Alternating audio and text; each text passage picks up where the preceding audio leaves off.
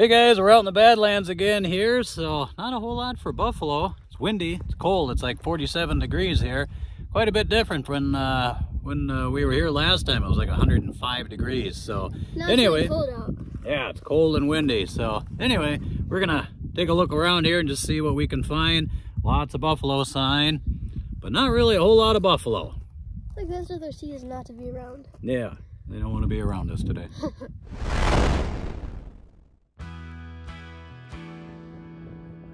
Well, it was great to be back in the Badlands, but this was pretty much just an overnight pit stop. We stayed at the rough campground, and when we woke up the next morning, it was cold and chilly and windy. But that didn't stop us from doing a little bit of hiking, and we did see bison, but not nearly as many as we saw on our last trip. Most of the bison we saw were pretty far off in the distance, but we did find a few up near the road, but we didn't have a whole lot of time to mess around. We had gotten an invitation from Chad Kremer over at Kremer Buffalo to come and check out their operation. So pretty soon we were back on the road, heading for an area about 75 miles west of our current location, just outside the Custer State Park. Custer State Park is the state's largest state park. It was also their first state park. It's located in the southwest portion of the state and covers about 71,000 acres. In 1914, 36 bison were brought to the park in an effort to help restore the bison population. Today the park is home to about 1,500 head of bison. We got into the area of Kremer bison a little bit early, so Chad recommended we go check out the Bison Visitor Center down the road. They just had their 2023 roundup and the corrals were full of surplus animals that they were going to auction off. So we decided to check it out.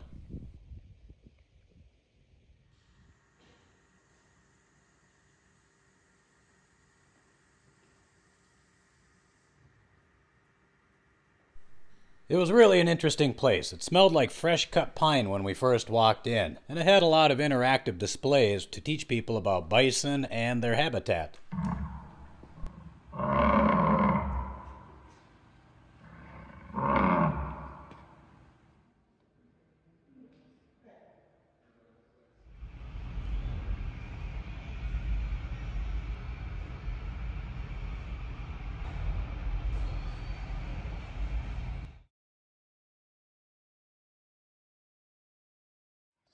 Yeah, go ahead and demonstrate for us.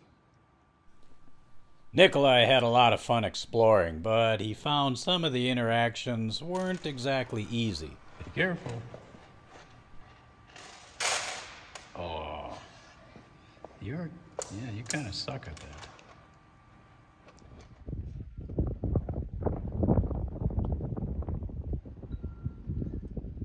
By mid-afternoon, the temperature had gone from sweatshirt chilly to t-shirt warm. It was still pretty windy, but a lot better than it had been when we first started out that morning. And pretty soon it was time to head off to Kremer Buffalo.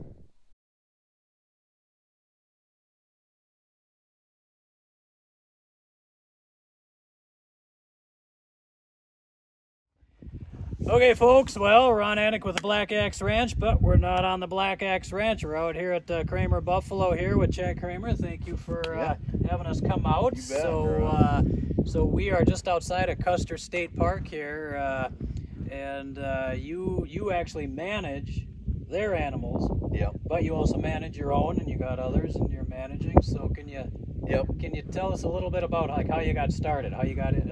How'd you all start here? Yep.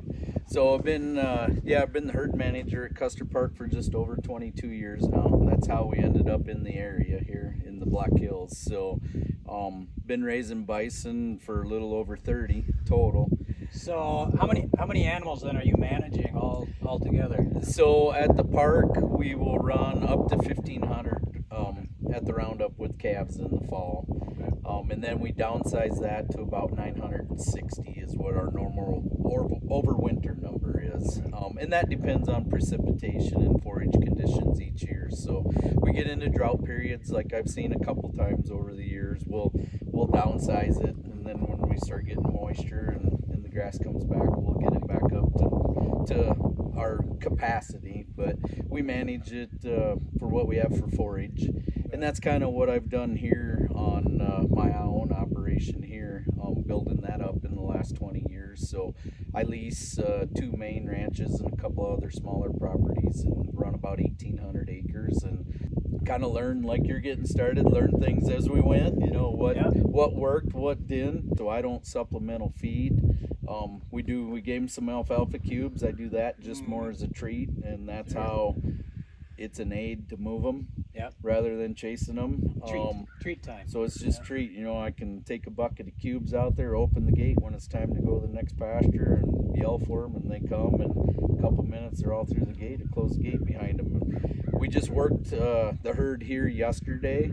You know, the afternoon before, I brought them across the road in the trap here, and then I was getting things ready. I had a bunch of hay rolled out in the corral for them, grabbed a bucket, shook the cube. Some of them came in. I just went about getting things ready and watched and locked them up and wait a little while. And you always have that little bunch at the end that gets really wise to it, and they're just the ones that are more skittish. And so I ended up having to push them in with the ATV, but you know, got them all in the night before, let them settle down overnight, and then it took us a little over 2 hours. We got through right at 100 heads. Sure.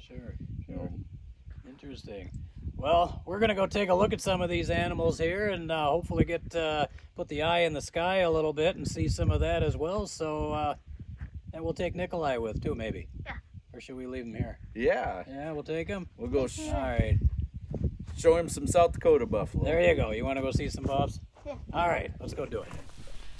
But like when I started with the manual. Actually, our first 15, 20 years ago got started here. My other landlord next door here, was a corral just down the road. I rebuilt that about. Always upgrading, always modifying, always trying new things. What goes in there? Yeah. What's that? What goes in there? So the buffalo come in there. Let's go to the other side. Yeah, all right. So here's the controls for back here. There's a gate here and a gate there. Okay. So you can open up these side gates any way along the. Yep, they'll slide out this way. It's a little easier to see. It's not sheeted as high on this side. Oh, I see.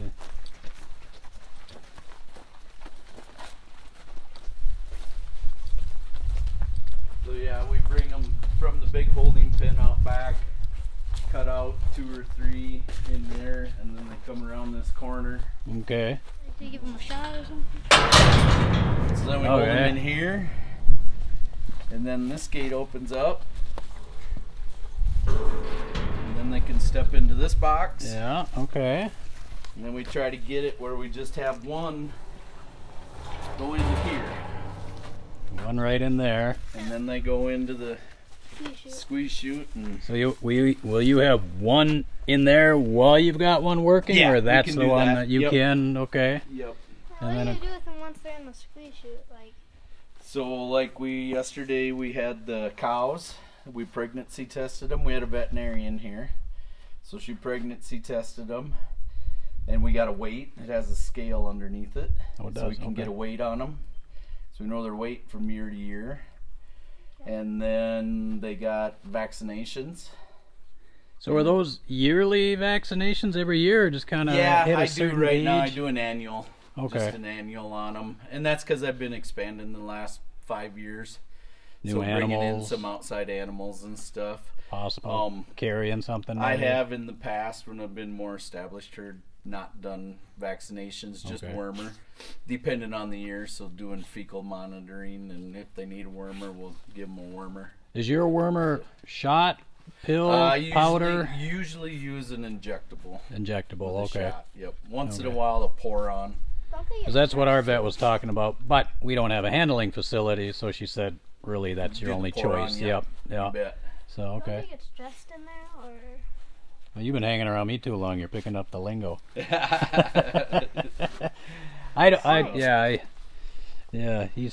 my interviewer. I don't even have to ask questions. That's good. He just That's how you learn, asking questions.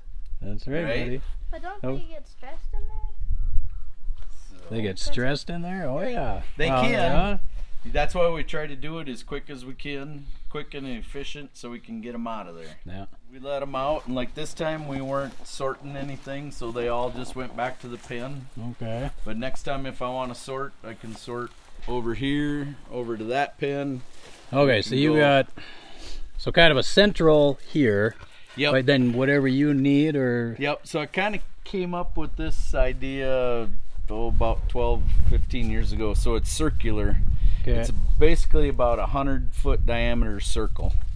I all the see way it. around. So now it and goes. inside Okay. here is roughly 50 foot. Okay.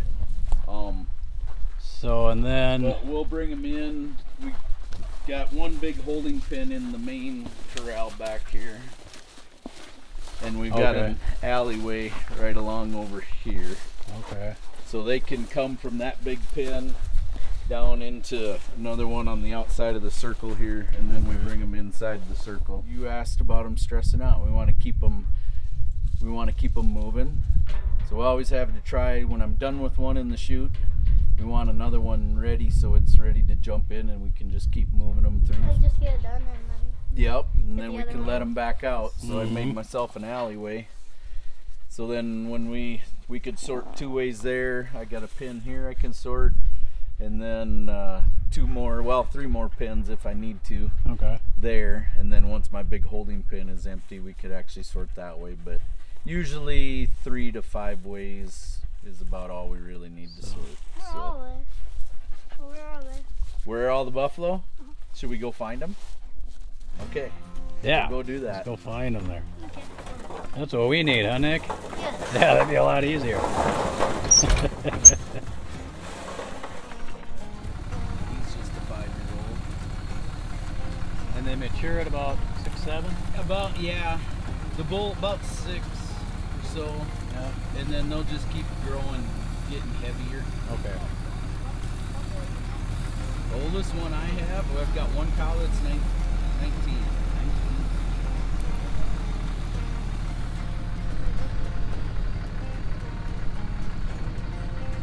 From Montoso Bison Company down by Taos, New Mexico.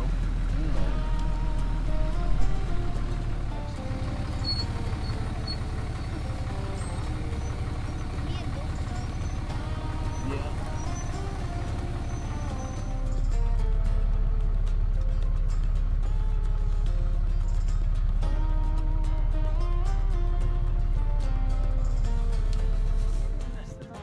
Didn't see him up there?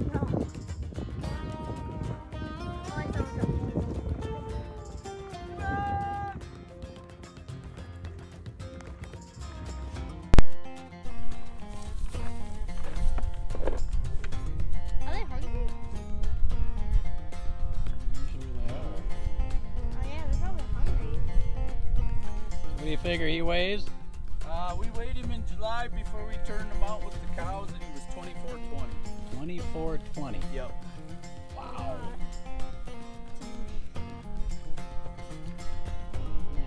Up there, they all come. Come on!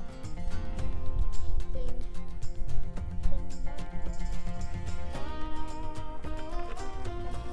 Come on!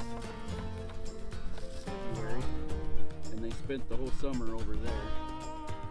And then just last Wednesday, we worked them over there through the chutes and preg tested cows and tagged the calves, and then we loaded them up and brought them all back home.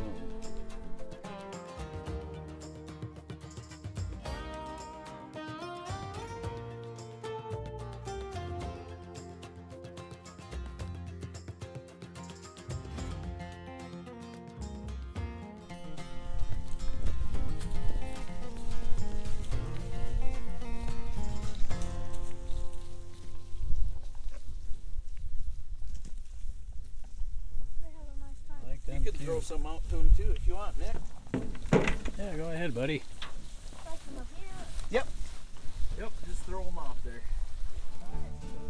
He is, isn't he? He's got a big old head. Is he the biggest one you have? Yep. That's what I was thinking. Yeah, he's the oldest. Well, I got one other one that's 7 in that last bunch of bulls, but he's not near as big as this one.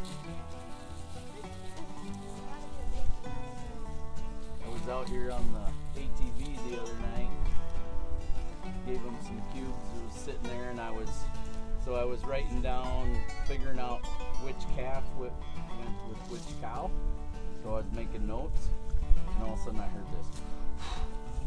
turned around and he was right there. I could have touched him near his head and he was just sniffing me. I just sat there, just sat there still, and he looked and then he turned around and walked away.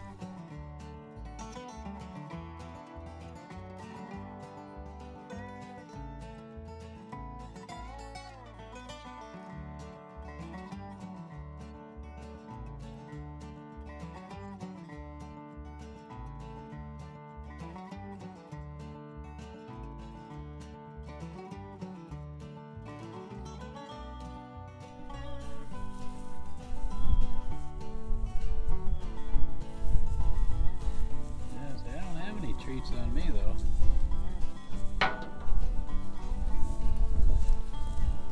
How come some of them have like longer horns on one side and then shorter horns on the other? Oh, most of them like that, they broke them off when they're like going through the chutes. And, Like when they're like stretched Yep. out. so then I take care of all the ones in the park too. Yeah, where we just were. Yeah. So the big corral over there, we just worked the herd there 2 weeks ago. And then we've got our auction coming up here in November 2 4th. weeks. Yep. Yeah. Looking for more treats. Yeah, that's all they care about. Yes, they do. Yeah.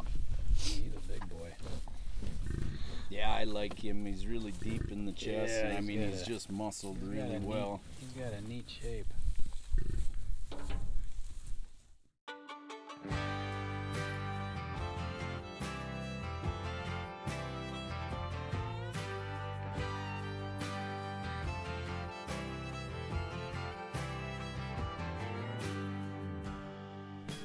Yeah, that's out of John's Big and Rich bull that he doesn't have anymore.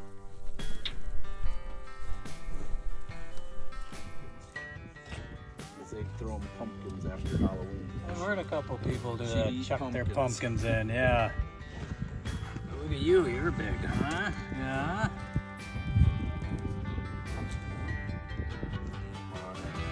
Will he out of your hand? No. You won't? You're no fun, huh? Well, sometime this winter we'll get him through and You think it made it. yeah. We get pretty excited when he gets in the ground. All the big guys, if they don't want to, they usually just can't. Totally different animal, huh? Who wants a treat? Who will eat? How high?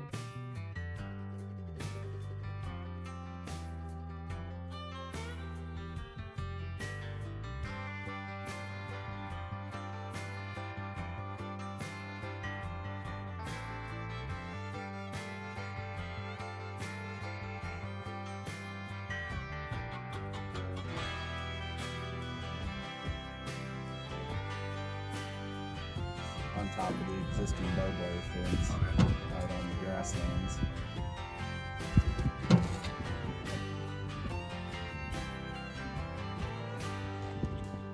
Well, it seemed like we barely got there and it was time to leave. But we had a great time. We learned a lot and we saw some amazing animals.